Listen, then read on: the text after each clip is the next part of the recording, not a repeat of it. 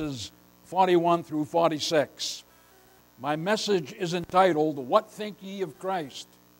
What think ye of Christ? Matthew chapter 22, and we're going to read verses 41 through 46. Let's all stand up, please, for the reading of God's Word. What think ye of Christ? Beginning with verse 41.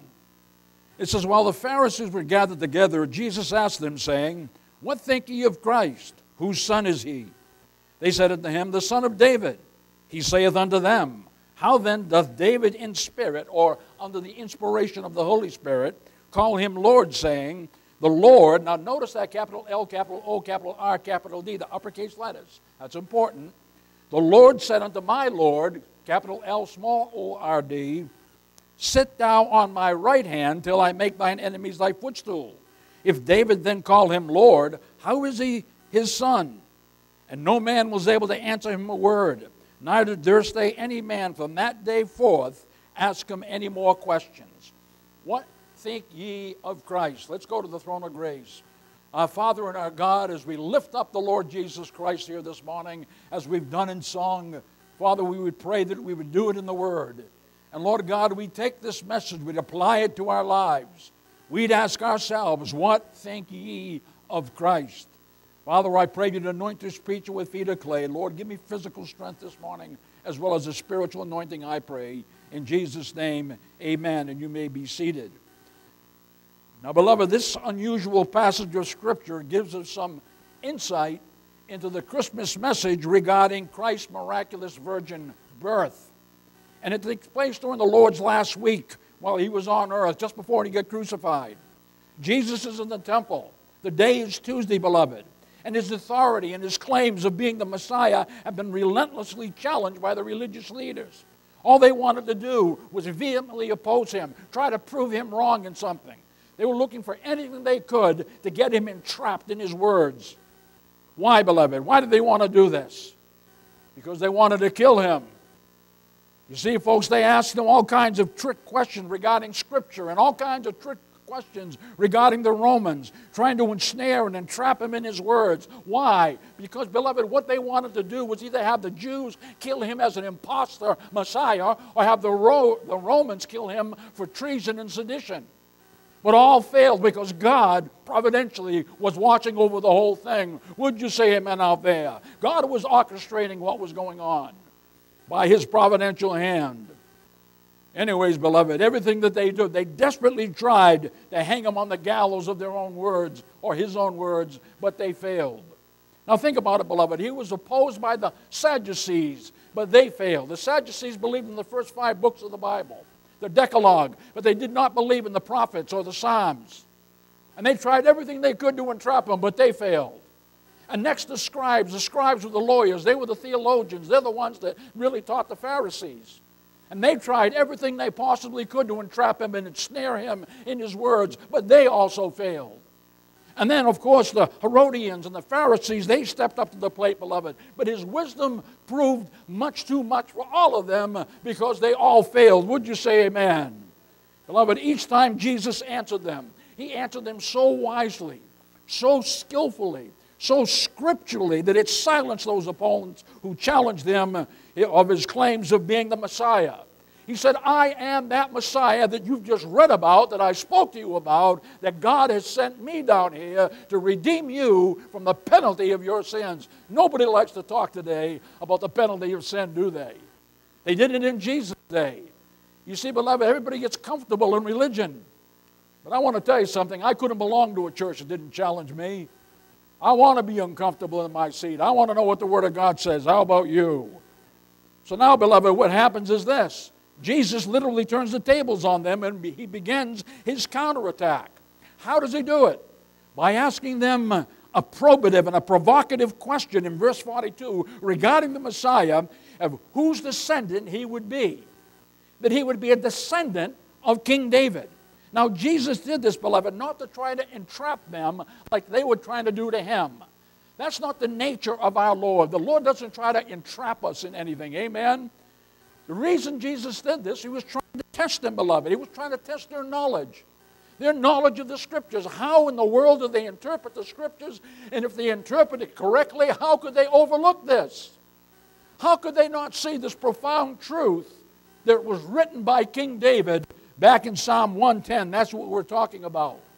You see, what our Lord wanted to do was enlighten their minds, beloved, give them the true meaning of Scriptures. Christ wasn't trying to best them as an opponent, but expose and correct their error so they could see the truth. If Christ wanted anything, he wanted them to see the truth. You see, folks, Jesus was reaching out to them in hope. Why? Hoping that some of them would at least recognize him as the Messiah and some of them would be saved. You see, Jesus wanted them to embrace his Messiahship. He wanted them to accept him as the Son of God, beloved, and personally become their Lord and Savior. But they could not do it unless they understood the Scriptures. I wouldn't give you a dime, not a dime, for a pastor who did not explain the Scriptures to his people. There's not much of that going on today, much exegesis of Scripture, and Christians are leaving their churches dumbed down just with feel-good messages, not understanding what the Word of God has to say. You see, beloved, the spirit of his questioning to them with this difficult question was not to demean them. It was not to belittle them, beloved. Rather, it was he did it in a spirit of humility. He did it in a spirit of teaching and enlightening and provoking their minds because he wanted them to truly understand the Scriptures. If they were interpreted correctly, if they were interpreted spiritually like they should have been, beloved, they'd have known all about the Messiah and they would have seen that he was indeed the very one David was speaking about way back yonder in Psalm 110. Would you say amen? Oh, listen to me, beloved. Christ was patient and he was long-suffering and he's tender. He was trying to be patient, long-suffering, tender in those because there was some in the audience that wanted to hear it. But you hear me now, beloved. Those who seek the Lord, those who seek Christ Messiah, God deals with them in a tender, long-suffering, and a patient way. Conversely, those who do not, beloved, who know the truth about Christ but will not accept it, will not obey it, and then he deals with them in a very harsh and sharp and caustic way because they recognize the truth about him, but they will not submit. They will not admit to it. So the question is, which one are you? Are you one who says, I see it, Lord, I'm going to surrender my life to you. I believe that you are indeed the very Lord and Savior, the Messiah, the Mashiach, who they've been speaking about. Or I see the truth, but I'm not going to obey it anyways. I'm going to do my own thing. You see, beloved, I want you to hear me now. Christ did not come to condemn us. A lot of people think that. We were already condemned. Christ came down to save us. Would you say amen out there? But you see, beloved, as then, so now. In other words, even people in his day recognized, religious leaders recognized that he was indeed the Messiah, but they did not want to admit it because they did not want to lose their position or have the Romans take them out of their position. They love control like we see going on with the governments today, amen? And this whole pandemic, what went on, how to control people, herd mentality, and put things out there and brainwash them and say you got experts with the degrees at the end of their name, and half of them, beloved, don't know the... Never mind. They don't know what they're talking about. But, beloved, as then, so now. A lot of people are like that today, but I'm asking you, what say ye of Christ? What say ye of Christ, beloved? You know, this is one of the most important, this is one of the most profound and provocative questions ever asked to people on the top side of this earth, because one's eternal destiny in either heaven or hell depends on that person correctly and rightly interpreting who this Christ, who this Son really is. Because you can't make a mistake in this, beloved, because there's too much at stake. Would you say amen out there? You see, beloved, some say he was just a man. Do you? And some say he was just a prophet. Do you just think that? He was like Muhammad or some other false prophet? Some say that he was just a good moral and spiritual teacher. Do you think that? Beloved, he could have been a good moral and spiritual teacher. When he was saying he was the Son of God, he'd have been crazy. He'd have been insane for me to believe that if he was just a good moral teacher, yet he's saying he's the Son of God. You see, others said he was a fake, that he was a fraud, Can you imagine his own people? He came to his own nation in creation, John says in John chapter 1. But they received him not. But as many as received him, them he gave the power to become the sons of God. But many in Israel called him a fake Messiah at that time. So I guess my question is, what say you about Christ? Is he your Messiah? Is he your personal master? Is he your personal King and Lord, beloved? Who is this Christ to you? Now, what I want to be able to do by way of introduction here is I want to look at these texts. I want us to delve into these texts so we can uncover the insightful spiritual truths implied by Jesus' profound question, what think ye of Christ? The first thing I want you to see is Christ's profound question. The Christ's profound question. Look what he says in verses 42 and 45. Saying, what think ye of Christ, or the Messiah? That word means the anointed one, Christos, the anointed one, the Mashiach, the Messiah. Whose son is he? They say unto him, the son of David. Drop right down to verse 45. If David then call him Lord, how is he his son? Beloved, in other words, how can both be true unless mysteriously this Lord is both God and man? You see, beloved, Jesus now counterattacks these antagonistic religious leaders. These who are always hostily and aggressively challenging him time and again. Why? Because they wanted to embarrass him before the crowds. They wanted to discredit him before the crowds. But notice, beloved, in these texts that Jesus does not ask them who they think that he is. And a lot of people gloss right over that. See, Jesus didn't say, who do you think I am? He didn't say that, ladies and gentlemen, because these religious leaders had already stated who he was. They thought he was someone who had been born of fornication. They spoke about him derogatively already. They said he was the son, the illegitimate son of a Roman soldier. Others said he was nothing but Beelzebub. He was demon-possessed. That he was the false Messiah, that he was an impostor. So Jesus full well knew what these people, these critics, were already saying about them. That's why he did not say, who do you think I am? He said, what think ye of David or Christ? Whose son is he? In other words, beloved, what he tried to do is bring them to the Word of God. So he asked them, whose son is the coming Messiah? Who would he descend from? And notice they knew, and they correctly interpreted. They said he's the son of David. Why did they say that? Because all of the Old Testament scriptures, beloved, had taught in many places that David's son, the greater David would come, and he would be the Mashiach of Israel. He would be the Messiah. He would be the Lord and the Savior of the world. So, beloved, they correctly interpreted that. But then in verses 43 through 45, I love the way Jesus did this, beloved, because he goes to the underlying issue of the matter regarding the true nature and being of the Messiah. That's what they had missed all along. Sure, he's the son of David. You see, they didn't see that the son of David was also Lord. So they didn't understand the nature or the being of this Messiah. So Jesus here in verse 44, beloved, he quotes Psalm 110:1 to them, which said this, the Lord said unto my Lord, sit thou at thy right hand until I make thine enemies thy footstool. Now notice that first word, Lord, like I told you as I read it to you. It's all uppercase letters, capital L, capital O, capital R, capital D. Now if we go back to the Hebrew in Psalm 110, that word is Yehovah. The Greek equivalent, because in the word Lord in the New Testament, whether it's uppercase or lowercase, is kurios. But really, we could say theos, because it's referring to the God of Israel, the eternal self-existent one. The Old Testament Jews called him Yahweh.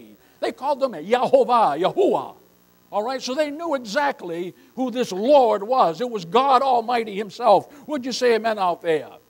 But Jesus doesn't stop there. He uses the second word, Lord, capital L, small O-R-D. That's important that we understand that. In other words, beloved, what he was saying is this. Is the Lord, that is God the Father, said to Adonai. That was the word in the Hebrew back in Psalm 110. The Greek equivalent is the word kurios. In other words, beloved, it refers to the Messiah, the divine master of heaven and earth. That word Adonai was used of the Old Testament covenant-keeping God of Israel whom they had worshipped. Now, everything seemed pretty good until Christ starts putting their feet in the fire to open their eyes because he wanted the blinders to fall off. Would you say amen? Now, beloved, look at verse 45. He says, if David then called him Lord, how is he his son? You see, beloved, King David lived approximately 1,000 years before Christ when he made this prophecy about the Messiah being both his son and also his Lord. So Christ asked, how can the Messiah be King David's Lord first, 1,000 years before he ever became his son? Now that's a pretty profound question, isn't it, when Jesus is challenging them? In other words, beloved, what he's saying is the spiritual truth that Jesus is trying to drive home and bring out to get them to see was that King David's greatest son, the Messiah, was also first his Lord. He was his superior 1,000 years before he ever brought forth that descendant through his loins. So there's something mysterious that's going on here. There's something spiritual that the Jews had overlooked, that these religious leaders had overlooked.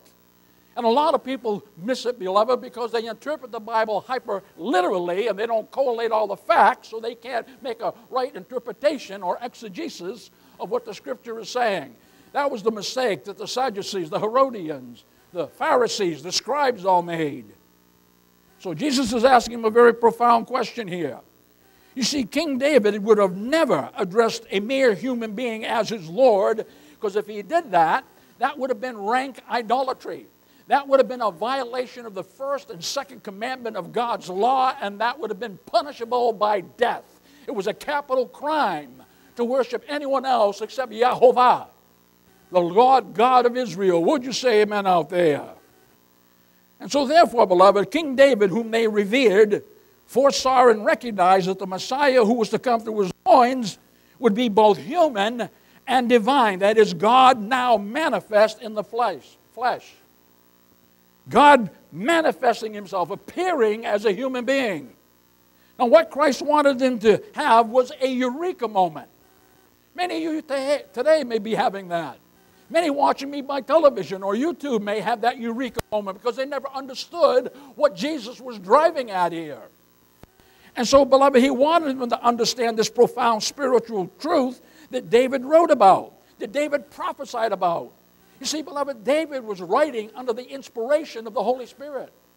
2 Peter chapter 1, verses 19 and 20 says, no prophecy of the Scripture of any private interpretation, for the prophecy came not in the old time by the will of man, but holy men of God spake as they were moved or borne along, blown along by the Holy Ghost. Would you say amen out there? You see, beloved, this is why and how David was able to call his son the Messiah and also his Lord 1,000 years before Jesus was ever born in the flesh. You know, when Paul was writing to young Pastor Timothy, he was a young buck, just starting out in the ministry. And beloved, when the ministry hits you, it's like running into a freight train, believe me when I tell you. And so in Paul's day, and with young Pastor Timothy, he was being challenged many times by a lot of these quote-unquote Jewish theologians. So Paul said this to young Pastor Timothy in 1 Timothy chapter 3, verse 16. He says, and without controversy, great is the mystery of godliness. God was manifest in the flesh. God was justified in the Spirit. He was seen of angels. He was believed on in the world. And he was received up in the glory, talking about his ascension. But think about it. God was manifest in the flesh. Manifest is who? The Mashiach. The Messiah. God was manifest as the Messiah who was a human being. He was human. He was divine when he walked this earth. That's what David foresaw 1,000 years before Christ. Come on and say amen out there. So, beloved, Christ's intriguing and insightful question utterly baffled. It confounded. It perplexed these religious leaders. Why? Because they had never correctly and spiritually interpreted this text the way they should have been. They had completely overlooked the profound spiritual truth that David was trying to teach them. That the coming Messiah had to be more than just a mere mortal man, beloved, or David would have never said this. But was indeed the Lord going to be made flesh in his own Son that would come through his loins. In other words, as I've taught you in the past, he would be the theanthropos. That word theanthropos means this. It means the God-man. It means, beloved, that he would be deity now enshrined, enshrouded, enfleshed in humanity. Something spiritual, something mystical, something miraculous was going to happen. Would you say amen out there? You see, beloved, he'd be both fully God and fully man. That's what David was showing them. He'd both be God's perfect man and man's perfect God. He'd be both the Son of God and Son of man.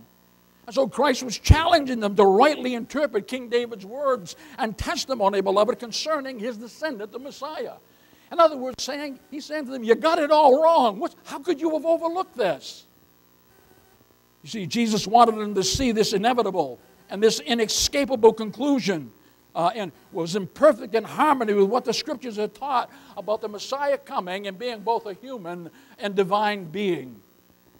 You see, beloved, had not the Scriptures said in Isaiah 7:14, the fifth gospel, behold, the virgin shall conceive and bear a son, and his name shall be called Emmanuel, God with us. God with us in the person of the Lord Jesus Christ. Amen. In other words, speaking about his miraculous virgin birth. Speaking about, ladies and gentlemen, how he's going to be born through a virgin. He was going to be the eternal Word made flesh, appearing to mankind on this earth. And had not the Scripture said in Isaiah 9, 6, and 7, for unto us a child is born, unto us a son is given, and the government shall be upon his shoulders, and his name shall be called Wonderful Counselor, the Mighty God, the Everlasting Father, the Prince of Peace. Of the increase of his government and peace there shall be no end, upon the throne of David and upon his kingdom, to order it and to establish it with judgment and with justice from henceforth, even forever. Didn't the prophet Isaiah say that? What's the matter with you guys? Aren't you reading the Scriptures? Why can't you interpret it? How did you miss it? See, that's what he wanted him to see. And had not the Scripture said in Micah 5:2, but thou, Bethlehem Ephratah, though thou be little among the thousands of Judah, yet out of thee shall he come forth unto me, who shall be ruler in all Israel. Now listen, whose going forth have been of old, from everlasting. Oh, beloved, listen to me now. There were two Bethlehems in Jesus' day. The word Bethlehem means house of bread.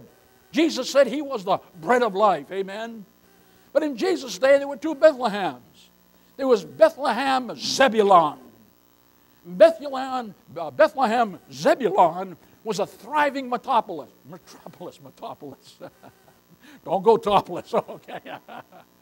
It was a thriving metropolis, ladies and gentlemen. It was known for some intelligentsia to be located there. Conversely, Bethlehem Ephratah was this little kibbutz that maybe 200 or 300, maybe 400 people lived in. And Micah said when Messiah is born, he will pinpoint the exact place. It will be from Bethlehem Ephratah. Would you say amen out there? The very place that King David himself was born and his son, the Lord Jesus Christ, would be born. Come on and say amen out there. In other words, beloved, Micah had also said that he was going to be a ruler over all Israel, but he said his goings forth have been from everlasting. In other words, his going forth had been from eternity past. He lived in the dateless, timeless, eternal past into the dateless, timeless, eternal future. There was something unique about David's son, this Lord, saying unto his Lord, sit thou on my right hand till I make thine enemies thy footstool. Come on and say amen out there. Now, beloved, Jesus wanted these religious leaders, just like he wants all people in this world to understand the messianic prophecies concerning his humanity and his divinity, because a lot of people trip over that. How can God become a man? Listen, beloved, how can God create everything by speaking the word?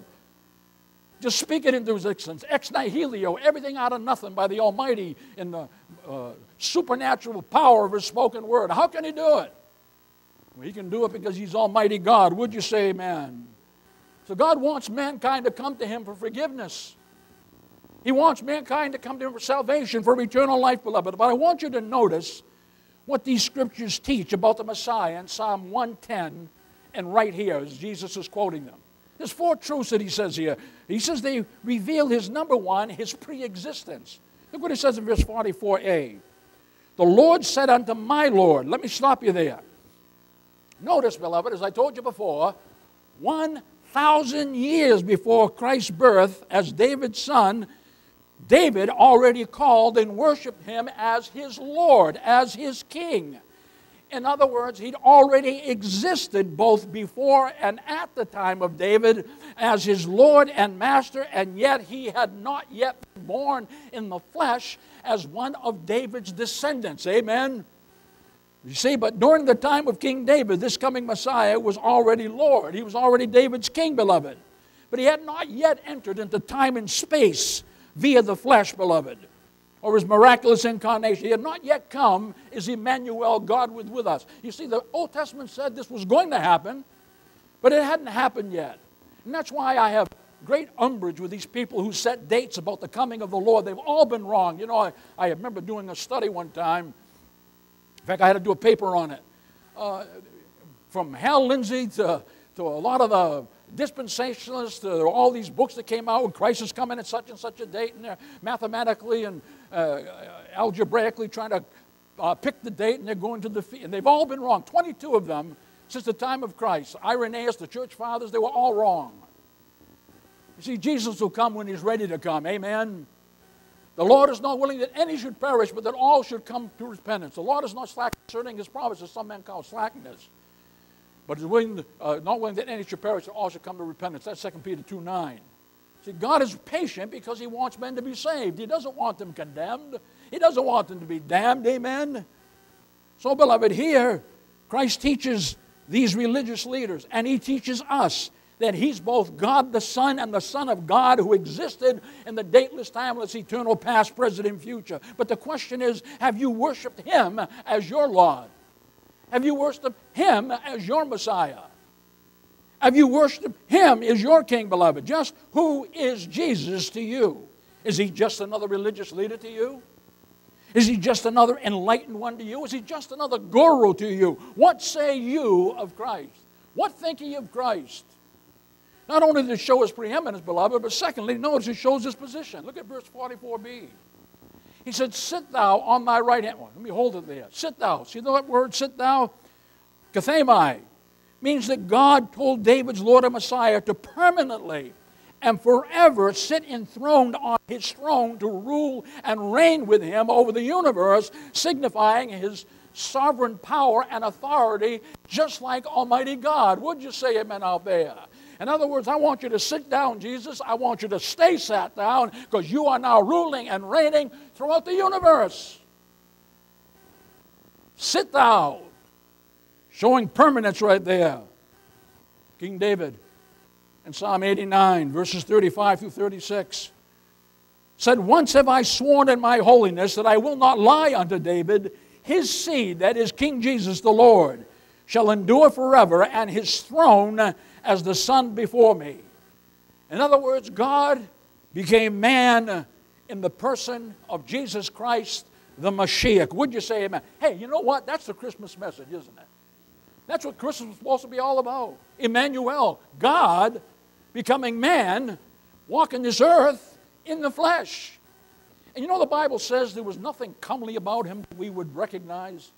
We all see these pictures of Jesus with long flowing hair and blue eyes, but you know he was an ordinary guy like me. Dark skin probably like me. And just an ordinary person. They say, how can that person ever be God? Because they missed the spiritual truth that the scriptures were teaching throughout the Old Testament about the coming Messiah. Amen? That he would be God appearing in the flesh. Not appearing as a ghost or a phantom or a three-dimensional hologram. He'd be God appearing in the flesh. So the question is, beloved, does he truly sit enthroned in your heart as your Lord and King? Does he truly sit enthroned in your soul as your Lord and King? How about in your life as your Lord and King? I'm saying, what think ye of Christ? Ye personally, what think ye of Christ?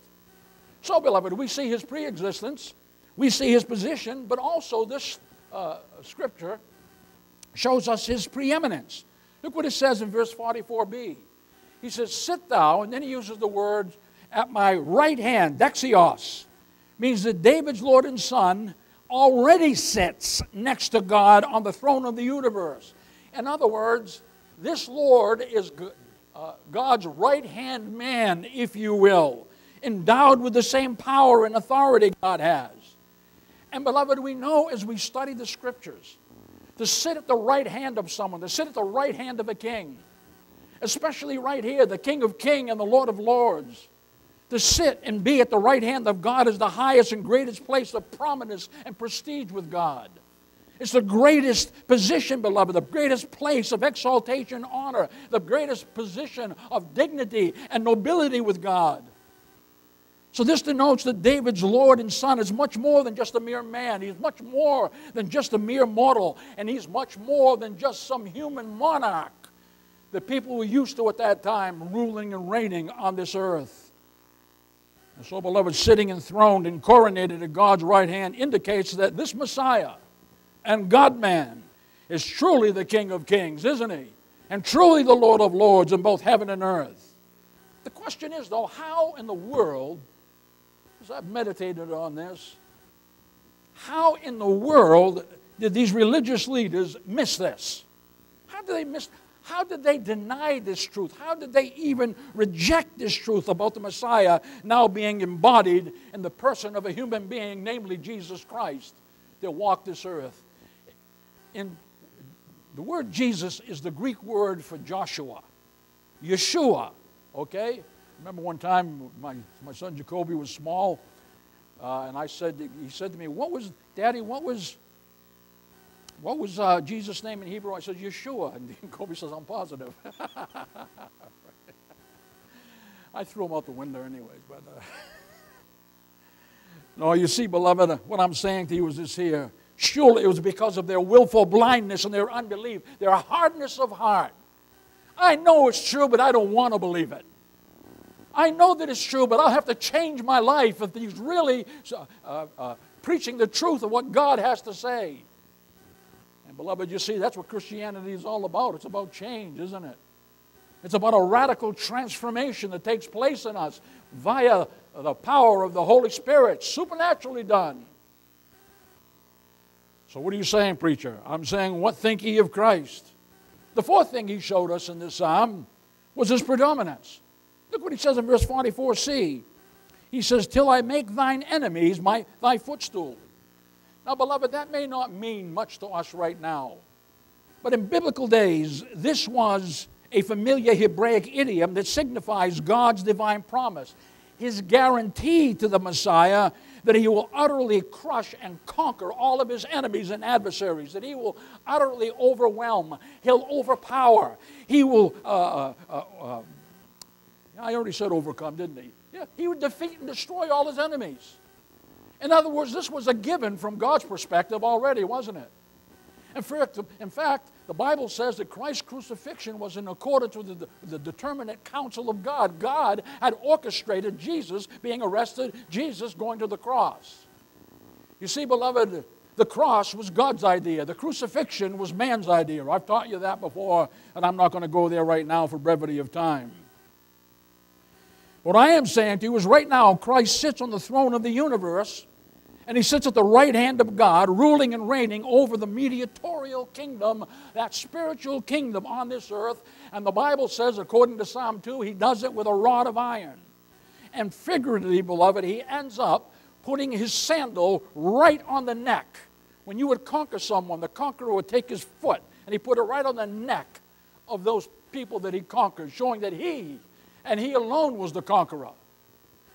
And so as a divine victor, beloved, he will totally overwhelm. When he comes, he will totally subjugate. He will dominate. He will vanquish and triumph over all those who rose up against him during his lifetime while he was here on earth.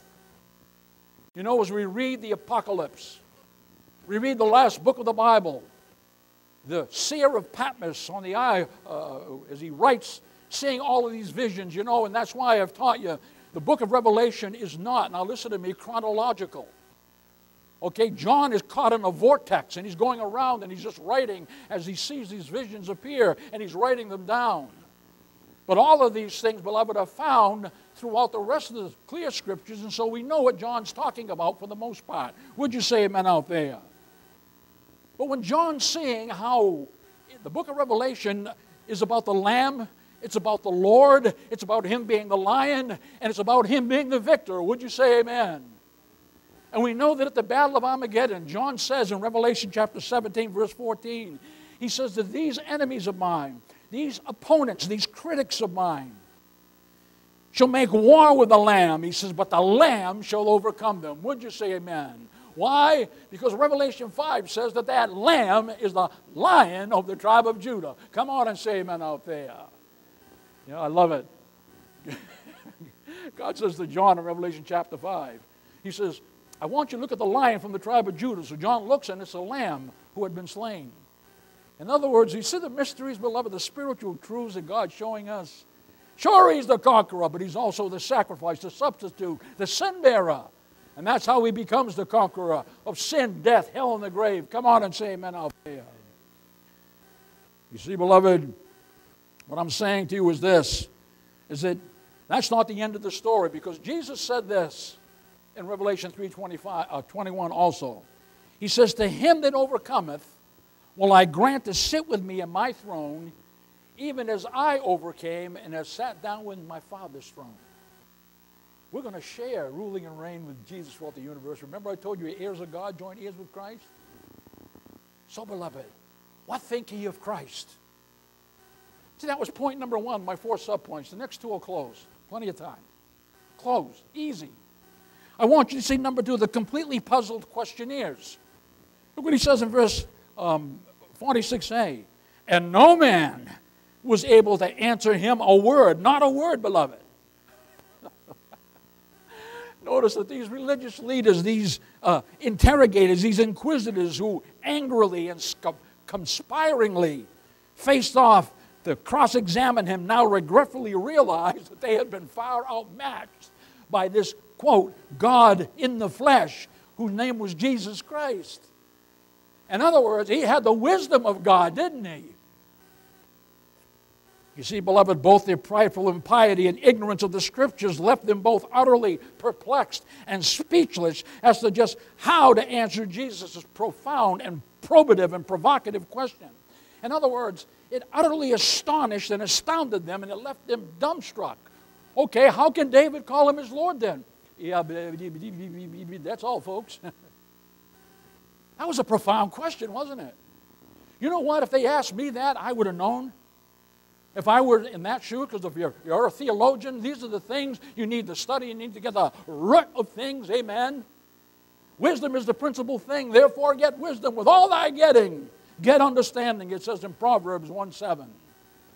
With all thy getting, get understanding. And so, beloved, they met their match. And they were humiliated because they now saw that Jesus, not them, had indeed correctly interpreted this King David's messianic psalm about his son, the Messiah, having to be both human and divine, for David then would have never have called him Lord. And so the Bible warns. Now listen to me. The Bible warns that the mouths of all of Christ's critics and cynics will be stopped someday.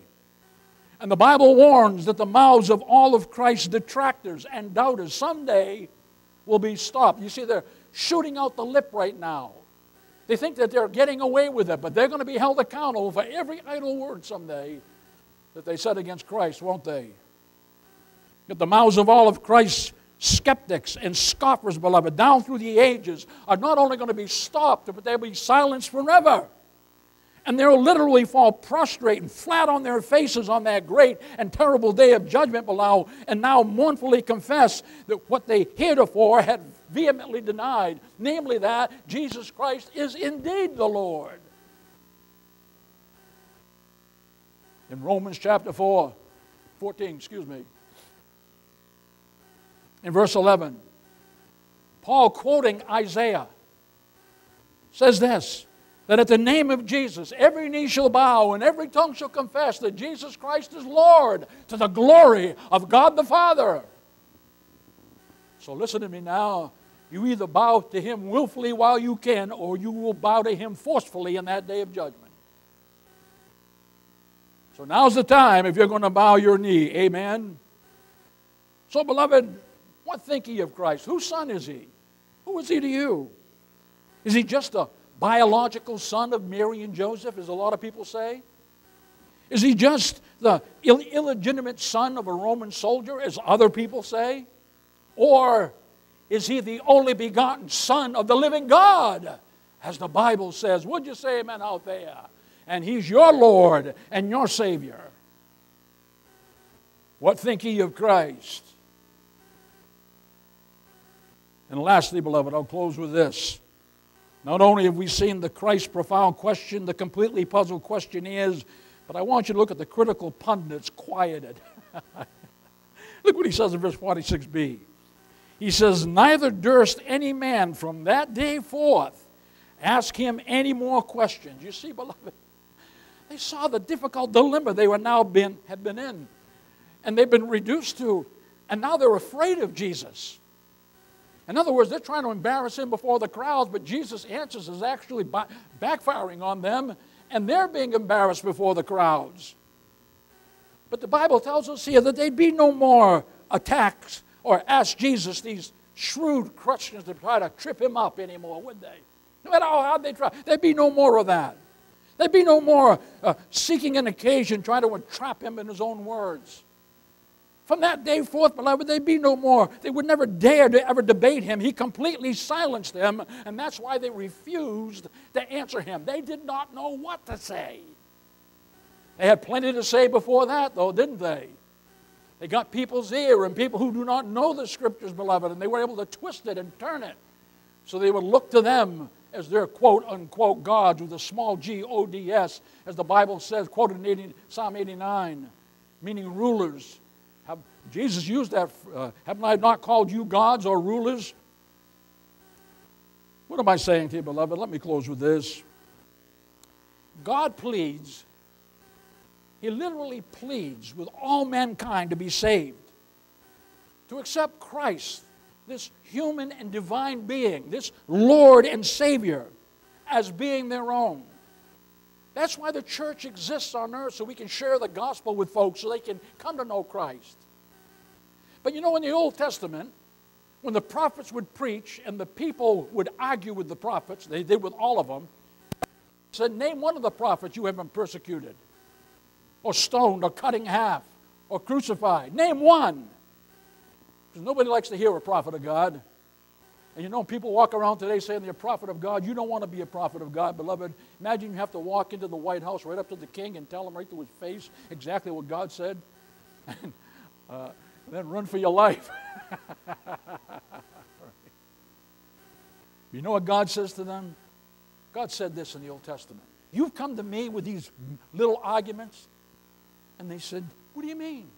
He says, plead your cause.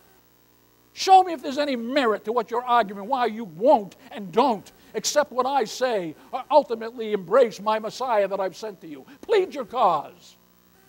Now, you see, the Bible says their mouth will be stopped. Their mouth will be silenced forever. Amen. In Revelation chapter 22, verse 16, the capstone of this whole sermon, Jesus said this. Listen. He said, I am the root and the offshoot or offspring of David. Now listen, beloved. Christ was not only David's root as being the Lord, but he was his shoot, his offshoot from the stem of Jesse, his father, right? So he'd be human and he'd be divine. Christ was David's king. Christ was David's Lord, beloved. The question is he your root? Are you his son? And have you made him your Lord? What think ye of Christ? You know, Christmas is more than Christmas trees and lighted trees and wreaths and creches and manger scenes and gifts and presents under the tree, ladies and gentlemen. It's all about God becoming a man. Emmanuel, God with us in the person of the Lord Jesus Christ. Would you say amen? You know, Jesus' profound question silenced all of his critics then, and he will silence them all since then into the future till the day Jesus returns. But you know what, beloved? His converts won't be eternally damned like these people who are critics. They'll be converted and they will live forever and ever in the eternal kingdom of God. Amen? So what are you saying, Pastor Joel? And I want you to be honest this morning. What think ye of Christ? Whose son is he? Mary and Joseph's son? Whose son is he? Roman soldier's son? Whose son is he? The only begotten Son of God. What think ye of Christ? Let's go to the throne of grace.